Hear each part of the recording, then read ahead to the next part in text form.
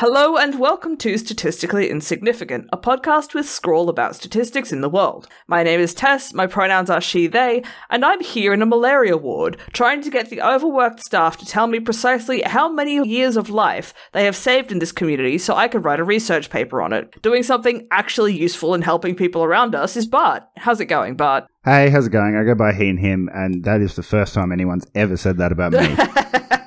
That's not true. You perform a necessary service in the community.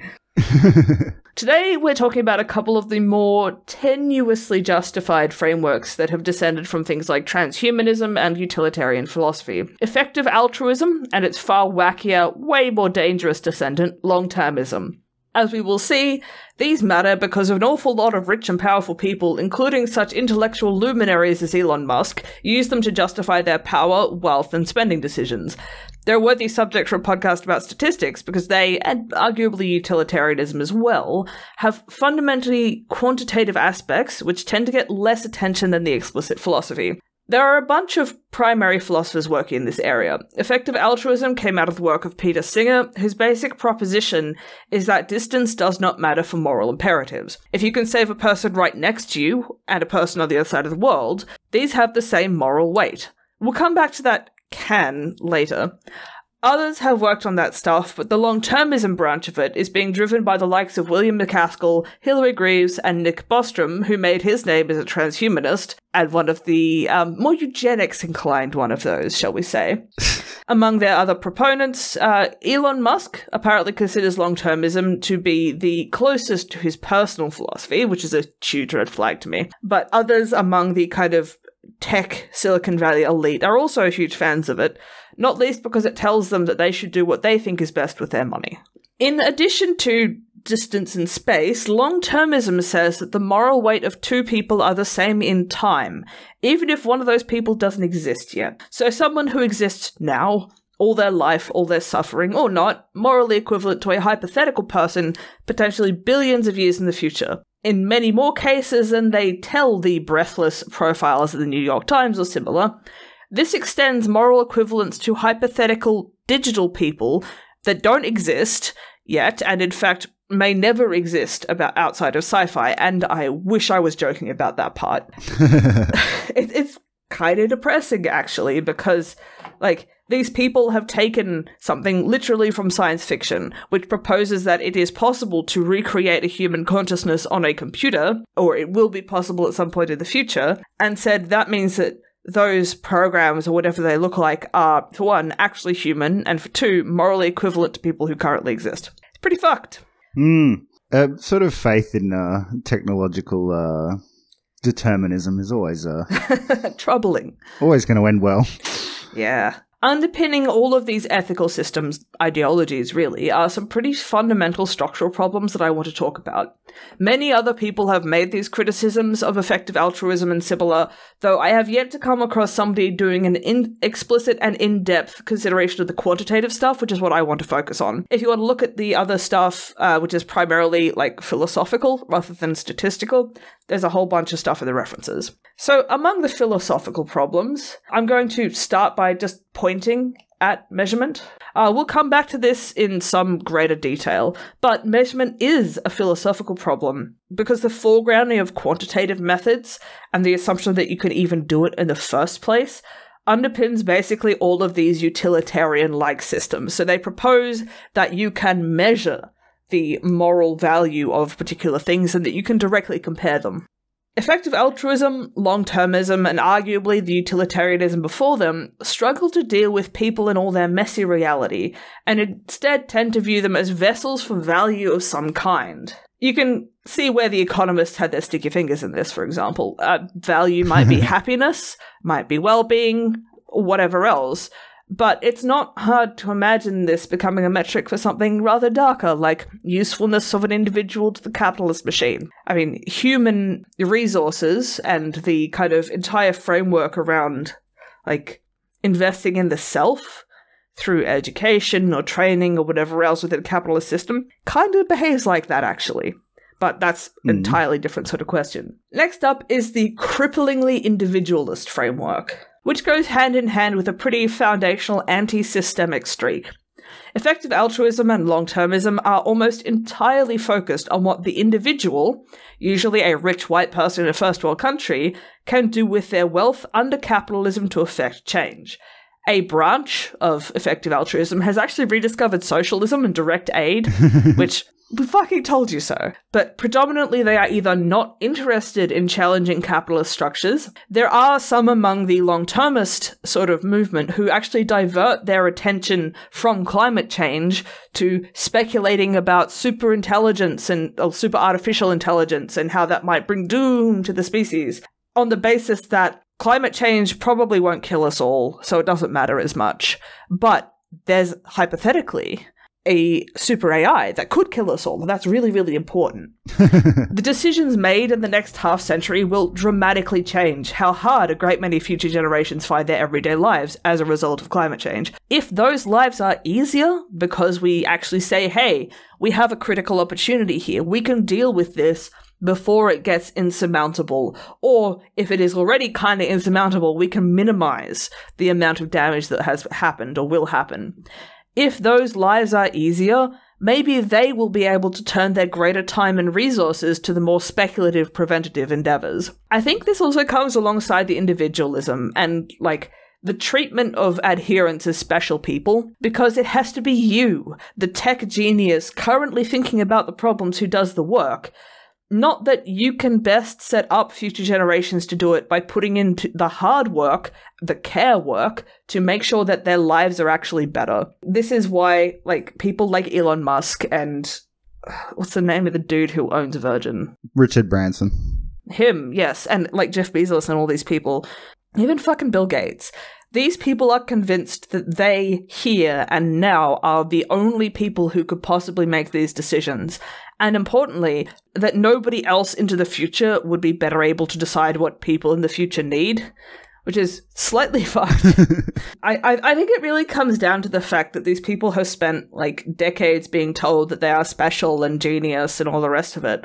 When they got lucky, realistically, they got lucky to be in the place and time with the resources that they had. They're not orders of magnitude smarter than the rest of the world, I'm sorry. Let's turn our baleful gaze to the measurement problem.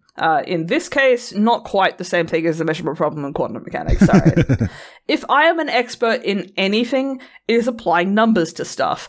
And boy, do these people love to assume that they, or some hypothetical person, could apply numbers to moral matters. Much of what I'm about to talk about applies to the utilitarianism, which kind of predates effective altruism and long-termism, but I'm going to talk about some specific stuff that effective altruism and long-termism in particular introduce, which are, bigger problems, or make those problems worse. So first up, measurement in effective altruism. I have to suppress the temptation to put scare quotes. The first problem, to me, is the idea of value. Quantifying this is incredibly difficult, whether it's happiness, well-being, or whatever, by which I mean assigning a numerical value to it, then going out and measuring it on a given person, even harder. Health economics has come up with a couple of problematic statistics related to notions of well-being in an effort to quantify the impact of health interventions and the like. So this is what you get when you do your policy proposals is that you might measure this stuff in order to justify which policy proposal you've chosen. Yeah. So the first one is quality adjusted life years, also called QALYS, QALYs. This is where you have a number of years that gets weighted by the level of health that a person reports. So 1 year of time lived in perfect health counts as one QALY. Can you hear the scare quotes? If you have a person whose life situation can be considered 50% of perfect health, then you would have 1 times 0.5 QALYs, which is a half a QALY, where this is your 50% of perfect health. I would say that this metric has utility for people making decisions about their own health, by offering a way to quantify what an intervention will do. So if you have an intervention which will give you life that is half as long, but at more than double the quality, according to your own definition, by the way, let me be clear about that, you may consider that preferable to a longer life with a lower quality, according to your own definition of quality. Yeah. this runs into the problem of determining how on earth you give a quantitative comparison to two states of being. Certainly. So I know that there are a lot of people who, when they are planning end-of-life care, for example, as they are getting older and things, will say, okay, if these things happen, do not resuscitate me. And a lot of people seeking voluntary euthanasia, for example, say these are the things that would trigger me going to go and get voluntary euthanasia. That's a decision that people can make for their own care. It becomes a problem when these things are done on people or to people. So you have somebody, a policymaker, whatever, making decisions about the quality of life that somebody has and saying, it just isn't worth supporting them in whatever form because they will have too poor a quality of life. The person whose life it is should be making that decision. For sure. Of course, there are problems around, well, if you have scarce resources as a government, you have to make some tough policy decisions. But to me, the answer is, well, don't make the resources so fucking scarce then, maybe. No, haven't you read the piece in I think it was either Washington Post or New York Times, where someone said that, yeah, Cuba's health system is fine, but it's because they over-resourced health. Yeah, they didn't put nearly enough into the well-being of their CEOs. Yeah. There have been various studies done on hospital patients and similar to get a broad quantification of various states of being. But so much of that is deeply subjective, and I would argue it can only be used as a very rough population heuristic for things like diseases. I am not at all convinced it's useful for disability or that it is able to account for the impact of access to good care, because it turns out that disabilities become much less of a drain on your quality of life if you have access to the care you need. Jean-Luc Godard, the filmmaker, just died and went into voluntary euthanasia. But in the statement release, they said he wasn't really sick, he was just kind of tired of living. That seems incalculable as like a metric to put on other people or whatever. Yeah, I've seen a couple of cases of that. They usually get a fair bit of media attention, of course, because they are, people choosing to die for reasons that are not health related. I kind of get it, but what that says to me is that potentially we are not supporting the lives of older people in a way that would be productive to them. I mean, I'm sure that he, being a renowned filmmaker, had access to better resources and better creative uses of his time than most older people. It troubles me that somebody feels like they can no longer make a contribution, I guess. Well, I would say with him specifically, he was an asshole and probably alienated everyone in his life. Oh, yes, that would also do it, right? Some of it can be self-inflicted. Yeah. So, sibling to the quality-adjusted life years, and I would say much more explicitly ableist, is disability-adjusted life year, or DALY. Ooh, that sounds spicy. If I could spell it right. This is a metric for the burden of ill health based on disability or early death.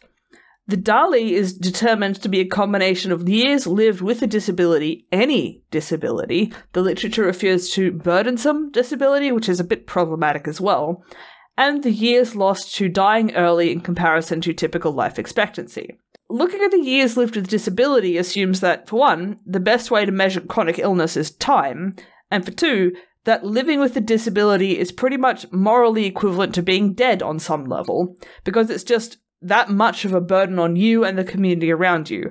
Like QALY, there are different weights applied to different disabilities, so the years lost to a particular disability, which is measured as years lost to disability, is the number of cases, and this is at the community level, times the disability weight. So you might consider something which is assumed to mean that a year of your life lived is half as valuable as that of a person in perfect health, multiplied by average duration.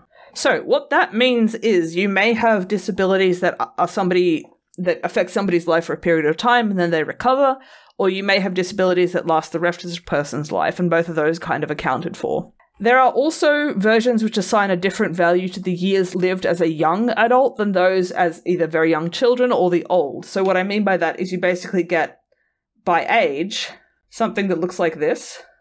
This is age, this is waiting. And what this basically means is that this region here, which is usually the, shall we say, peak production under the capitalist model, is considered the most valuable years of somebody's life. It's not a surprise to me that this is used in a lot of like thinking about these sorts of things that talk about potential economic output and these things, because of course it preferences capitalism. Yeah, for sure.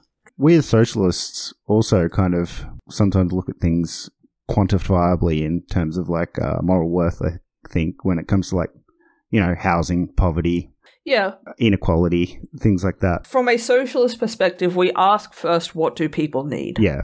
The perspective that I would take to this sort of thing is, instead of saying, well, a disability reduces somebody's quality of life or reduces the value that they hold or the value of their life, I would say instead, this person has greater need. So we have to, as the state or as somebody trying to set up something like that, provide them with more resources to account for that. Yeah, absolutely. That is, I think, radically different to proposing this sort of a system. Yeah. Once you have assumed that you can quantify the value a person contains, whether it's in expected quality or happiness or whatever, the morality of an action or event is measured by its impact on that value in some sort of totality across the population. I have ranted a lot in the past about different summary statistics, but this becomes particularly relevant when these assholes are using it to try and make policy decisions.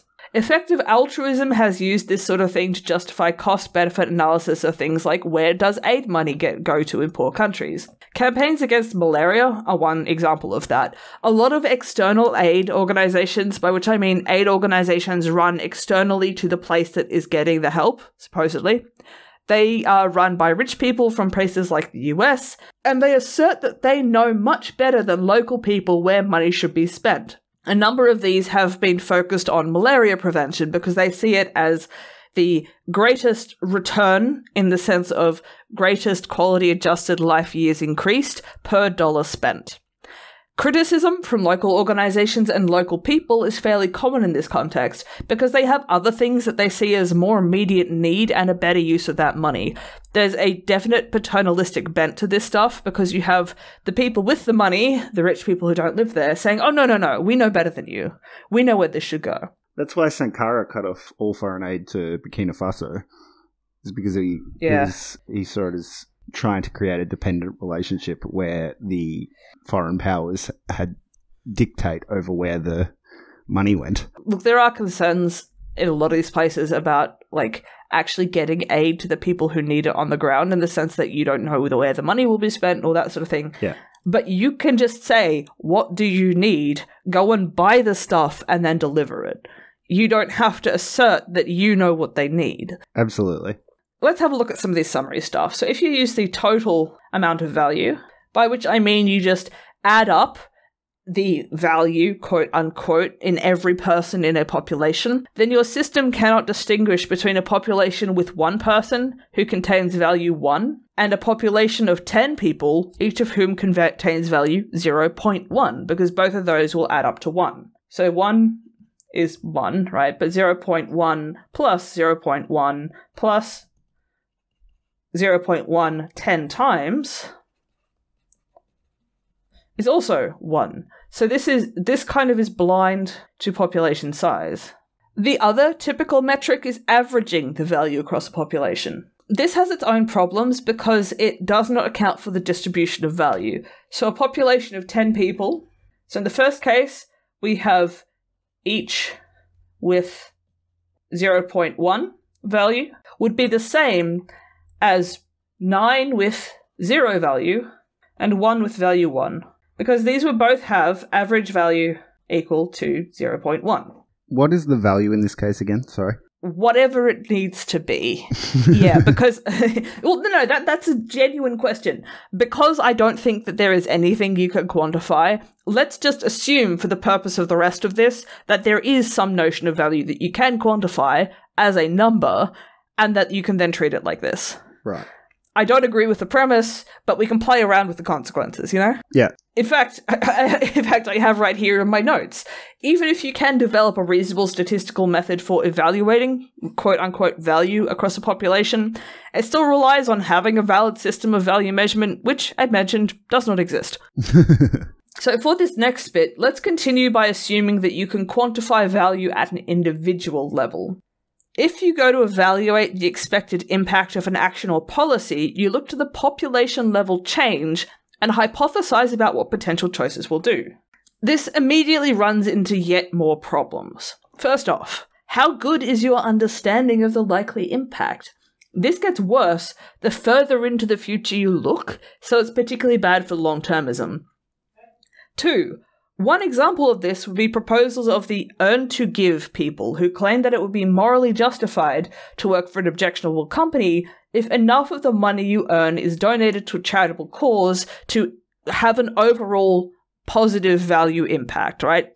This pretty fundamentally misunderstands capitalism, because if you're earning a salary, then by definition, you would be generating more money for the company than they're giving you for your labor. The assumption that you earn enough to compensate for the impact of the company kind of assumes that you can put your earned money to such a more efficient sort of outcome than the company does, to overwhelm whatever negative impact they're doing. That's an interesting proposition. It also assumes that the negative impact of the company can be outweighed by the positive impact of whatever charity you're doing, which is dubious at best.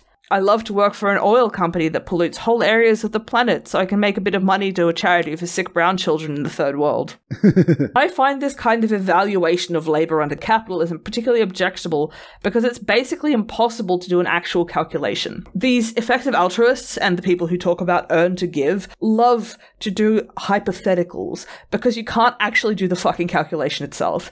Not least because if you're outside a company looking in and you want to hypothesize about the impact of a job there, the company is opaque to you. You don't get to see their internal structures. You may or may not know anything about their supply chains, their material impacts on the world, what they are doing at very bottom level to top level in terms of how they interact with their workers or the people supplying them or the people in communities around where they do stuff. This gets more and more abstracted the further you go into sort of financializing this. A lot of effective altruism around this sort of thing is talking about people going into share market trading or whatever else, which is so abstracted from the actual material impact of companies doing stuff in the world that it's not meaningful to propose to measure this. That's never changed any of these people's propositions, and like a lot of it seems to be, hey, if you think the vibes of working there will be better than the vibes of not,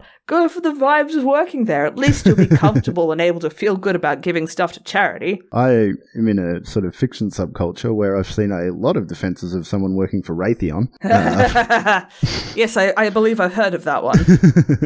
This kind of moral act comparison also assumes that you can directly compare the impact of any two options, which is just bizarre. This is a point that Eric Hole has actually made as well. But there are more differences than just the quantitative between moral acts, because human behavior and society is way too complex to deal with in that kind of one-dimensional fashion. So what I mean by that is if you have two possible choices that you can make, and you have been able to assign a moral value to each, there are still qualitative factors that will make those different choices, and that can't be easily converted to the quantitative measurement. We'd call this a partially ordered set. So for any two actions you have, you may or may not be able to make a valid comparison of their impact. That's what partial ordering means. It's extremely common for people to make this mistake when they start using numbers for things, because numbers are not partially ordered. They have what's called a total order. For any two numbers, you can pick out the bigger and the smaller value. It's just that the thing you are assigning the numbers to probably doesn't have that structure as well. Isn't it funny how we keep coming across these situations where numbers are a bad tool? It's interesting that the focus there is on... So, for example, if this was a philosophy aimed at sort of normal people, it would kind of make sense. Like, do I manufacture cars, for example? Cars, not great for the environment, like burn fuel and stuff, but also I have to sell my labor to survive and to be able to have a family and all that sort of thing. But it's very telling that the abstraction goes to, like, stock trading and shit, where most normal people will not have access to that. Yeah, this is absolutely not targeted at ordinary people. They're too boring. They don't have enough moral decisions or power to make moral decisions or money to make moral decisions about spending. Don't worry about them. I will also point out that effective altruism shows its biases in what it considers to evaluate from a moral standpoint, which is basically always about giving money in some form. If they were serious, they would incorporate things like, stochastic terrorism against billionaires. Are you morally obligated to try and kill Elon Musk? I mean, yes, but no one has the guts to do it. That is not an actionable threat. I am asking a hypothetical question here, right? If they were serious, they would look at these things. But of course, those are the kind of people that effective altruists want to attract and what they want to be as well. So this sort of stuff just doesn't get talked about. Let's get to the ways that long-termism makes all of these issues way worse. The moral equivalence between existing people and potential people means that the shortcomings of analyzing value for existing people extends to people who don't exist yet, whose experiences of life and expectations may be unimaginable to us. Imagine somebody 200 years ago hypothesizing about the moral value of logging off of Twitter. Multiply that out to literally millions or billions of years into the future. This gets at the heart of my statistical complaint with long-termism. It proposes to anticipate future events so remote and be able to evaluate current choices made now for their potential impact on those future events. They cloak this in a kind of hand-wavy notion of, we'll just look at it probabilistically, and discussion of existential risks. But I'm sorry, you are proposing probabilities, and you are proposing things related to those long-term probabilities about, one's higher than another. You cannot make that judgment.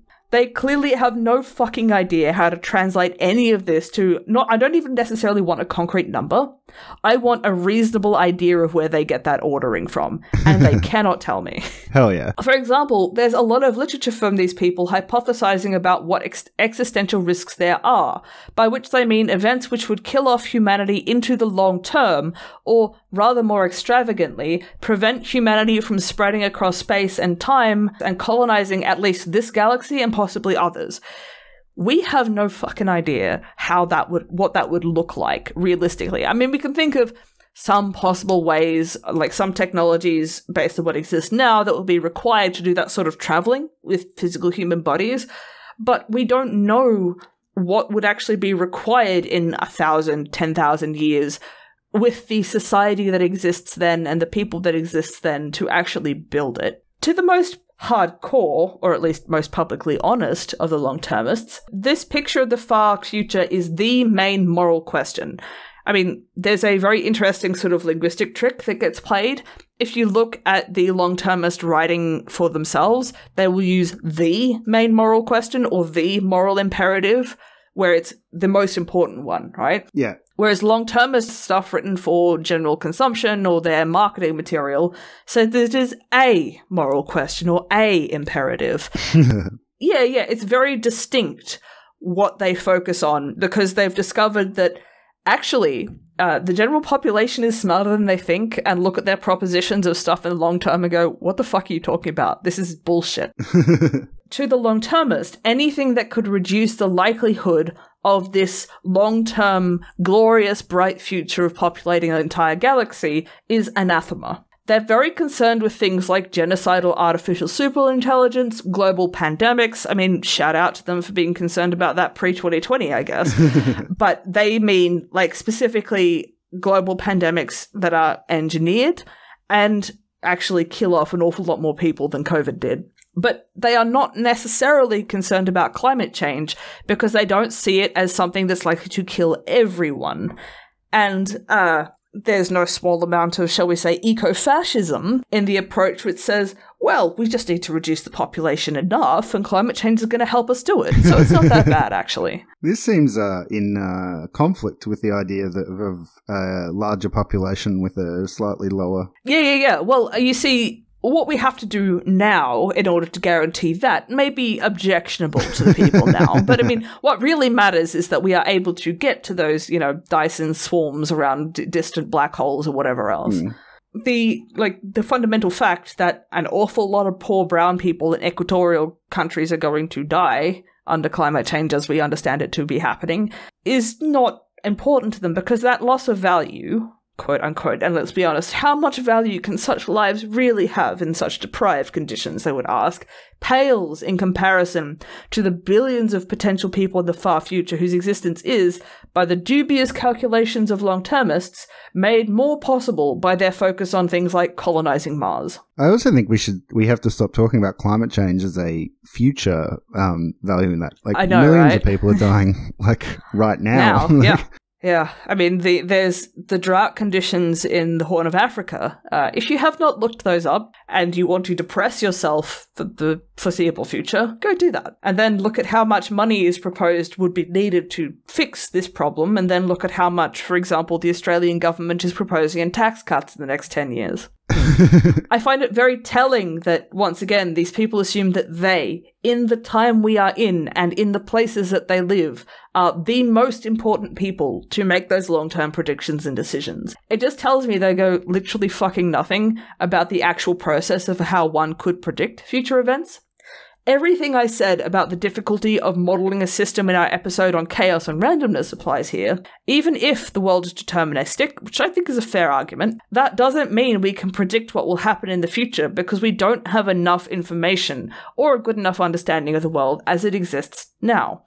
Even if we did have a perfect model, as in we understood all the deterministic rules which say if this thing happens now, then this thing will happen in the future, our ability to observe the conditions now mean that we can't predict very far into the future because a small difference in those starting conditions translates to a large difference in the long term. Weather prediction, we can't do that more than 5 days out very accurately, right? Why the fuck do we think we can predict anything else like 1,000, 5,000, whatever years in the future? It's fucking stupid, I'm sorry. One example of the sort of fanciful predictions made are various numbers thrown about regarding the population of the far futures under various scenarios. Now, some of them have acknowledged that it's pretty meaningless to throw such numbers out as explicit numerical calculations, and instead prefer to talk about relative population potentials. You can think of this as like two Earth-like planets, so let's say pretty much identical to Earth as exists now, can support a greater population than just one. So in many of these scenarios, you can have a bit more of a reasoned arguments about those. So you could say like, well, if we have a situation where we can travel between galaxies, that opens up more potential population than just being stuck in this one. The fact that we don't know whether or not what we're doing now can actually change our ability to move between galaxies hasn't occurred to them. Unfortunately, most long-termists promptly get on their bullshit about digital people and start hypothesizing about how many of those could exist in imagined computers of the future, based on this assumption that it is even possible to build a computer which can run a human consciousness. They then start claiming that all these digital people represent a bigger population than could exist as flesh and blood humans, whatever that might mean in such a situation in the far future with evolution, blah, blah, blah, blah. Because there are hypothetically orders of magnitude more digital people that could exist, then that's the future we should work for. As if we could predict that. And, like, as if that is our decision to make. You've kind of lost me here. This makes no sense. No, well, that's because it is pretty much nonsensical, right? Let's imagine a future in which you can have a human, as in a program on a computer which simulates a human consciousness. Hypothetically, let's pretend that this could exist. To a long-termist, that is a human with exactly the same moral weight as a flesh and blood human. And because that moral equivalent extends over time, that digital consciousness is morally equivalent to a long-termist to a person who exists now. Oh my god. I know, it's fucked. They hypothesize about future society's ability to create these digital people and claim that we should maximize the number of those digital people that exist. I would like a ban on hard sci-fi. I think this would solve a lot of problems. I'm not convinced that's hard sci-fi, like, to be perfectly honest. In the face of all that non-existent ability to meaningfully predict what actions now will lead to outcomes in the far future, long-termism assigns a moral value to current acts based on their expected value, by which they mean the expected impact of that act on the number of people who can exist billions of years in the future, potentially in computers. My least sincere apologies to these people, but it doesn't fucking work like that. You can't assign a probability or a ranking of possible probabilities to the outcome of each moral action now based on this kind of bullshit predictions in the hypothetical long future. And in particular, you can't do that and then, I quote, take the action that is best compromised between these views, the action with the highest expected value, which is what one of these research papers proposes.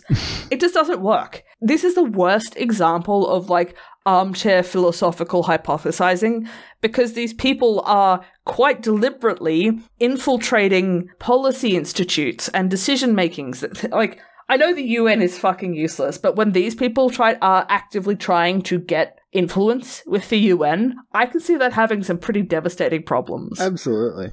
I propose an alternative way to ensure that humanity has the chance to get off the planet. I'm not going to hypothesize about the far-flung future. Let's just say that, yes, at some point in time, chances are we will need to get off the planet if our species is going to survive into the far future. I think that's pretty reasonable to say, right? In my imagined future, we have a system where everybody has access to a good minimum standard of living. We have public infrastructure that enable their lives to be productive and fulfilling. And we redirect all of the labor that is not focused on ensuring that minimum level of like living towards stuff that would help us get off the planet.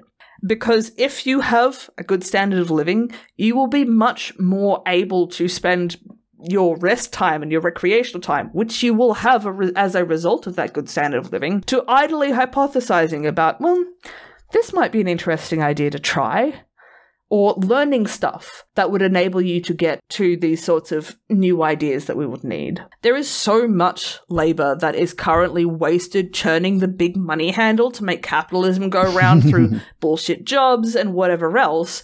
That could be redirected. Of course, this requires that people like Elon Musk be, shall we say, relegated to a position without the kind of power that they are comfortable holding, and they don't get to feel like super special boys for making big decisions about the future. The care work required to get us to that point where we could sustain an extended space project just to provide for the people back on Earth is huge and basically unacknowledged by these assholes. It's a very notable irony that these people love a sort of system with profit when the only reason we got off the planet in the first place is because there was a country that didn't have profit as its primary mechanism of... Yeah. So I would say the USSR didn't have that for sure. That was part of what enabled them to do it.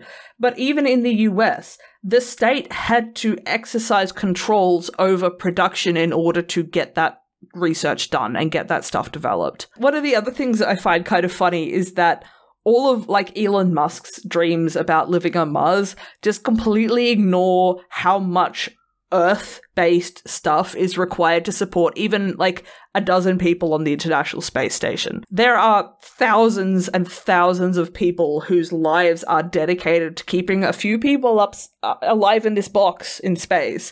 And, like, space is so hostile to human life that increases by orders of magnitude the further you get from Earth and the more people you have. So, like, of course we're going to still need reasonable stuff on Earth for long into the foreseeable future. Well, also, isn't Mars too close that if, like, Earth was having a problem with existence, Mars would also have that problem with existence? No. I mean, it depends on what the problem is. Okay, so here we're going to get into wacky existential hypotheticals, right? If you have something like a planet killer meteor hitting Earth, Mars is not affected by that, right? Ah, right. Yeah. So these are the sorts of things that they're imagining. If you have something like the sun expanding into its red giant phase and getting to the point where Earth is no longer habitable, Mars may still be habitable at that point, and in fact maybe more habitable than it currently is because it'll be a bit warmer. Oh, okay. I thought it would be conceivably like in trouble if the sun expanded. Oh, look, there are lots of other problems that might like present difficulties for both. Like, let's say that you get some sort of genocidal artificial intelligence going, right? That will find out that there's people on both Earth and Mars, and presumably if it's genocidal, want to kill both of those. I think it's much more likely that we will get an Earth killer asteroid hitting Earth than that we will see such a problem, to be perfectly honest. So the framework that I'm proposing for guaranteeing a long-term future is built on a handful of assumptions, like anything are. For one, People who have a good minimum standard of living will be better able to think beyond their immediate survival, and so be better able to make choices which best guarantee the living standards of their descendants. This is pretty common sense as far as I'm concerned, but you also see a lot of like sociological research and even public health research which supports this idea. People who are desperate to survive literally have fewer resources and less brain space to contemplate other stuff. 2. A society which is not compelled to maximally exploit every resource is much less likely to deplete any of those without replacement, or produce a situation where it is impossible to adapt one resource becoming untenable and move to another one. The transition to renewable energy is a pretty good example of this, as is just-in-time manufacturing and all the hell that caused during the early days of COVID, because there was just no give in the system, because it was set up to maximize the extraction and maximize the profit. 3, and this is the kind of like something that Elon Musk appears completely capable of considering, people in the future will be better able to decide what their particular circumstances require in order to guarantee their survival than we can, here and now. And we are best off giving them as good a shot at that possibility as possible by building a world where their lives are not precarious, where they are able to advocate for their own material conditions, and they are not burdened by the worst effect of climate change. But again, that means you don't get to be the super special boy who makes the big decisions for 50 million years in the future or whatever the fuck. It seems like all of these things, there's like, if you go to like one of those like elite universities like Harvard or Cambridge, like one of the jobs you can get is just like being the sort of court priest to our new like feudal ruling class. I mean, so a lot of these people are based out of Oxford, and like there's a bunch of think tanks that have been built around like long-termism and effective altruism. They seem to be moving away from those names. I can't imagine why with all the press that they're getting, right? But basically, there is an incentive for people, and a lot of economists have been getting in on this as well, of course, to come up with these ethical systems, ideological systems, which appeal to the very wealthy, because that's a great way to get a lot of funding. I was thinking out of Harvard, like I think what's his name, Malcolm Gladwell, carries a lot of similar thinking around, even if it's not the exact same branch. And it just seems like he gets to be the sort of person super special boy? Yeah. The person that rich people just have hang around them kind of thing. Yeah, well, it's it's amazing how profitable at the individual level it can be to tell incredibly wealthy people, no, you can make decisions that don't challenge your actual way of living. You have the power and the moral justification to do things that you think are right. I said Gladwell, but I actually hate Pinker way more because he's a much sloppier thinker. Yeah, it's also like the quantification stuff I find a really big problem in utilitarianism more broadly, and Steven Pinker is primarily a utilitarian. I do think that he has some good points, particularly around the treatment of animals and things, but in big glowing neon letters, he is lazy in his efforts to actually justify those, like, the moral ordering of actions, basically. Yeah. I consider mathematics to be a branch of applied logic, but I wish more philosophers had even looked vaguely at statistics at some point in their lives, because I think it would really help with a lot of this stuff. I don't know. Sometimes you just want to watch a Slavoj Žižek movie where he just makes some wild, unfounded claims and not all. Yeah. Look, that I can perfectly understand. So that's enough of ranting about this effective altruism and its problems, and long-termism and how batshit insane it is. But you actually gave me some content for a mailbag segment. So let's go have a look at that. Hell yeah. So this is a chart that you saw on Twitter. It's taken from a Nature article that was October this year, by Shirley? I can never remember what the all-night actually does. Et al. 2022, the reference will be in the notes. Basically, you just told me that you didn't quite understand how to read this. Yeah. So let's have a look. This comes from an article in Nature Human Behavior, and it's looking at the change in life expectancy across 29 countries since the onset of the 2019 pandemic. Because this is an article about life expectancy, I want to say that we did a whole episode about how these sorts of statistics are calculated. You can go and find that in our back catalogue. But basically, life expectancy is the expected duration of your life from birth in a given country at a given time. It's a combination of death records, so how old people are when they die, and some statistical finagling to adjust that data to reflect that the lives of people now are not the same as the lives of people, say, 50 years ago or whatever. Mm-hmm. This particular chart here is showing the change in calculated life expectancy for a bunch of countries across 2019, 2020, and 2021, with additional data for the years 2015 to 2019, as comparison. Down here on the y-axis, you can see that the countries chosen. The authors did not decide to say why those particular countries were chosen. Sure. It could be some combination of what data was accessible, but also they were focused on Europe and North America, it seems. The imperial core. Yeah, the imperial core, let's say. Let's have a look at some of these numbers. So the first thing to look at in this chart is this, what they've written here as delta E0. This is the change in life expectancy measured in months.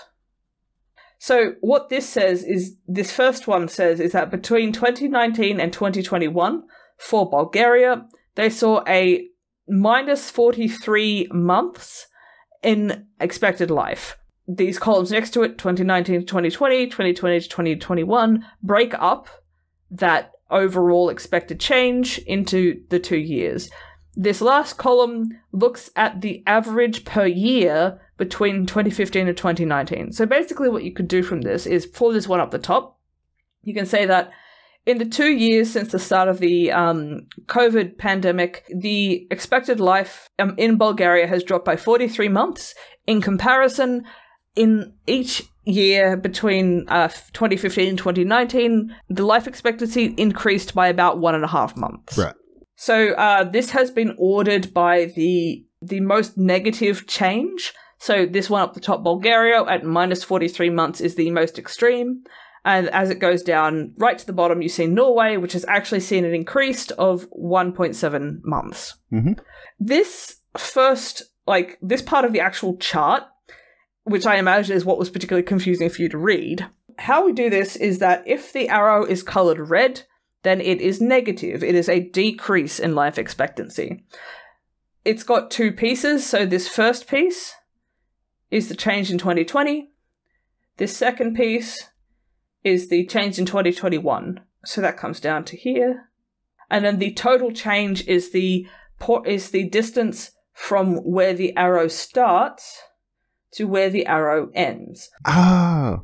Yeah. So the reason that they have done it like that is that in a bunch of these countries, you see a decrease in life expectancy during 2020, but then a slight increase or a substantial increase during 2021. Mm-hmm. If we look at England and Wales here, over 2020, you have this decrease of about 12 months, looks like. And then over 2021, you see an increase here of about maybe 2 months. Mm-hmm. And that means that the total net change is from here, where it started, to where it ended here. And that is represented by this number. Yeah. Yeah, this is, I get why they presented it like this, but it is confusing when you first look at it. What they were particularly interested in doing in this paper was not just looking at the change for each country, but also looking at within a particular country, how that is split up by age group, because we know that deaths to COVID were stratified by age. What is interesting is that you can see, somewhere like the United States, where they killed off most of their very old people who were vulnerable to this in 2020, you see a huge drop in the life expectancy, particularly among that group in 2020. But during 2021, there was a much bigger drop in life expectancy for people who were under 60. Right. So the impact of COVID has not been equally distributed over time and age, not least because in places like the United States, the very old died first. Yeah, one other thing to notice is that if you look at this x-axis down here, this is by months, not by years, so it's not quite as dramatic as it first looks, but this would be 1 year with 12 months, this would be 2 years, this would be 3 years. Mm-hmm. The other thing that they were really interested in looking at in this paper was the impact of things like vaccination rates. So unsurprisingly, countries that had higher vaccination rates were less likely to see a large negative impact. And countries with higher vaccination rates were more likely to see this sort of U-turn. So they may have had a large impact in the first year, but the impact was decreased or even reversed in the second year. Yeah. Basically what that looks like is once vaccines were available and they vaccinated people, survival rates went up. So you didn't have this massive negative impact on the life expectancy. Yeah. I was very interested to see that, India, for example, is not here. This is potentially due to missing data and things, but India, I don't trust the official statistics to come out of India in the sense that, the deaths that they attributed to COVID, just based on what was being observed at crematoriums and things, seems to have been a massive underestimate of the actual number of people who were dying. Sure. But, you can do this based on excess deaths and things like that, and the actual, that's another thing that they did look at in the paper, is that they looked at what of the change could be attributed to COVID itself and what of the change could be attributed to other forms of other reasons for mortality. Yeah. And the United States is an interesting case study there because the United States, prior to COVID, was already seeing, decreasing life expectancy from all causes. And from COVID has also seen decreased life expectancy from things other than COVID. Yeah. So basically, shit's getting bad over there. Absolutely. Yeah. All right. I think that is a podcast. But thank you so much. Thank you as ever for having me. I'll talk to you next time. Speak to you then.